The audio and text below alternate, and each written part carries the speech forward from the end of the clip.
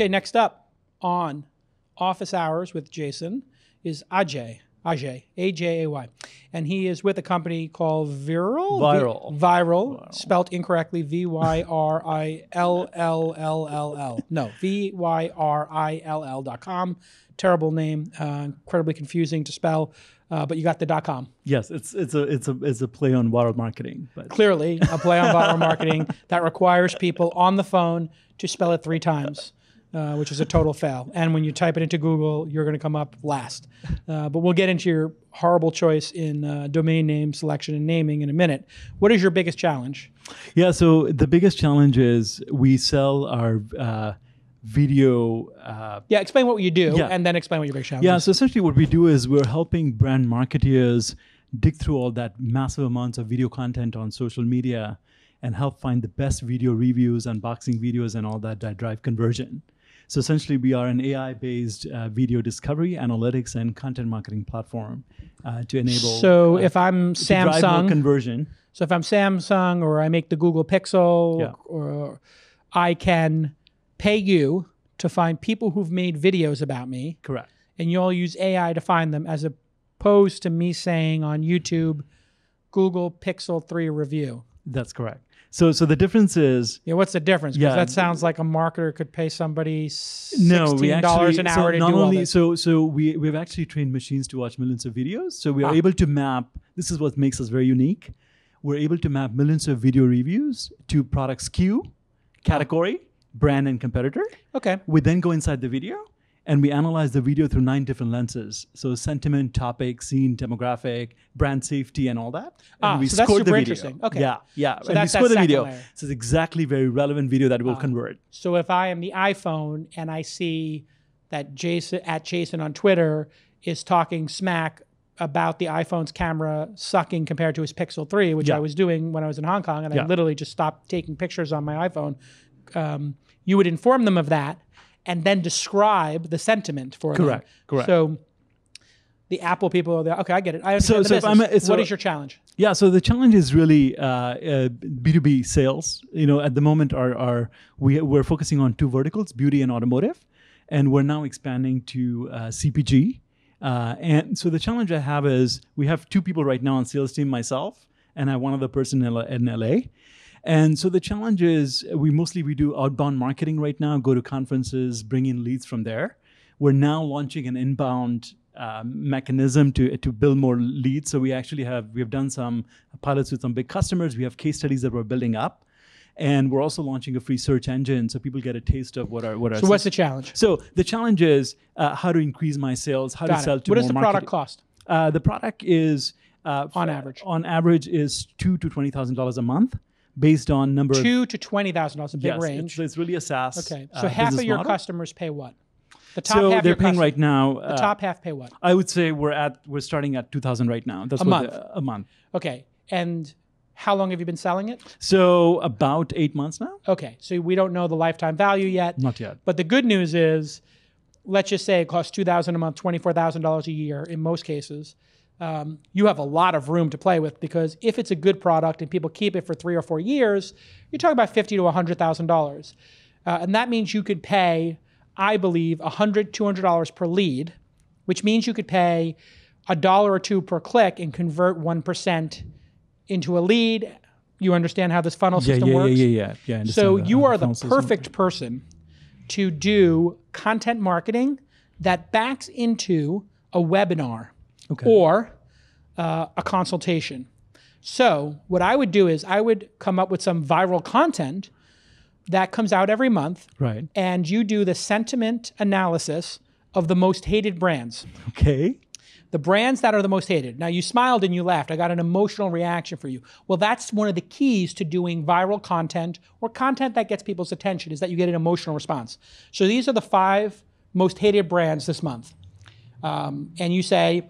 Samsung phones, when they were blowing up, right. Or Apple when they took away the phone jack, right? Whatever it is, right. And you say, here is a supercut. Do you know what a supercut is? No. Supercut's a viral phenomenon on YouTube where somebody will make a video of a bunch of people slapped together having the same comment. So it's like a supercut of like the same moment. Got it. So you literally take make a supercut of 25 people complaining about the iPhone removing the phone jack, from famous people to unfamous people. Yeah.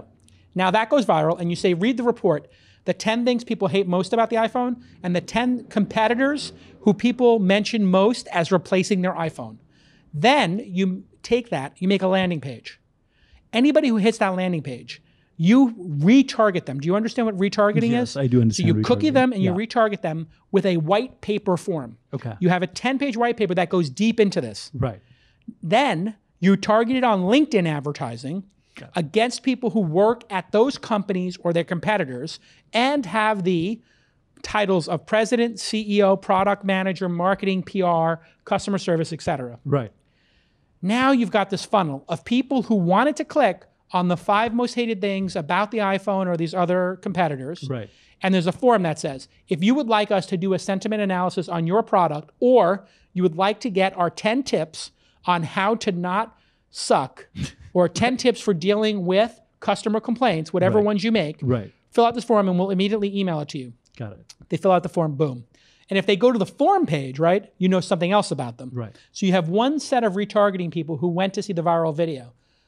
You go to the other one of people who filled out the form. The people who filled out the form, you can afford to spend $5 per click, right? They have really become important players. Right. The ones that, before that, maybe $1 a click. And then you have your sales executives having fresh, delicious, nutritious, high quality, you know, the Wagyu level leads. Right. Not the ground beef, not the crummy chuck, you know, bad beef. Right. You're getting them like the high quality Wagyu, you know what I'm saying? Yeah, absolutely. So you just have to invest in building that funnel. Right. And then your salespeople, instead of them doing this hard work of cold emailing 100 people a week, they're responding to 5 who filled out the form every week. Got it. And just want to follow up question on that. So is there something, so we also want to sell by number of seats, logins as well. Yeah. So is there anything marketing, I want to create a networking effect within once you're sold. Yeah. So here's where I'm going with that. Our data, our insights can be essentially can be leveraged by social analytics and content marketing teams. Got it. Very simple. You get one person to sign up. You allow them to comment on the data and have like a message board feature. So let's say you have charts and stuff like that. On the top right hand of the screen, I'm looking at the chart. It says, invite people from your company to discuss this. And they type in emails, and then they're popped in that chat room instantly. Got it. Awesome. Or share this document with people. You share it, and then they can post comments. Got it. So it could be like, share this and talk to your team about it. You put in my email. Right. Now I'm shared, and then we have a room, and it says, Ajay wanted to talk to Jason about this. Right. And it puts that first, icebreaker in there. Now, if they start having a comment thread there, and they quit the service, they have to quit the thing, and you could say to them, oh, I see you have 17 people commenting on this one chart. If you'd like to upgrade them so they can see all the charts themselves, boom. So you let people comment on individual charts, but not see the entire charts. Got it. So then the person would have to re-invite everybody to every chart, and they're just popping off. And then at a certain point, you could say, you can invite people, you can invite up to 10 people to up to 10 charts a month. Yeah. And after that, you can't. Yeah. Right? So some sort of stickiness where there's annotation or something going on. By the way, I love that. We're in the process of introducing live chat within the dashboard itself so people can talk. That makes it sticky. Community stuff makes it sticky. Okay. Very hard. That's helpful. And then you want to have the charts update. So that's another thing. Let's say that chart adds the month of March. Yeah. It should email everybody and say, this chart has added the month of March.